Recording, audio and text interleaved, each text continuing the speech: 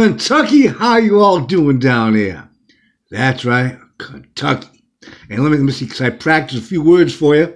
I know how to say Fredonia, Inez, Versailles, KD's, Louisville, and Broke Point, and Crittenden.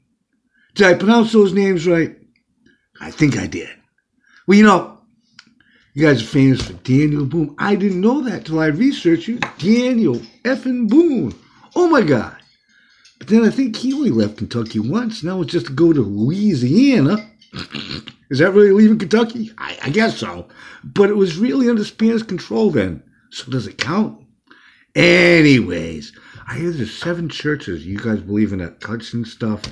And us people in the rest of the world, especially the United States, are kind of concerned that we may, you may go to a grocery store and you may infect us. But listen, I did some research, and I'm sorry to say this, there's a lot of people that make fun of you guys on the internet, and I've heard about you broken down Chevys, and 70% of the state lives in trailer parks, and you mainly consist on dollar stores and, what's that restaurant that's really cheap? Stuckey's. I forget whatever, but most likely none of you leaving the state. Sorry to hear that. I would pray for a higher education system, hence the hands-on playing system you got there. So anyways, I don't think any of us will ever catch you. You guys have fun at Easter Mass doing that hands-on stuff. I feel completely safe. You guys almost have your own state like the Mormons do with Utah. Keep it up.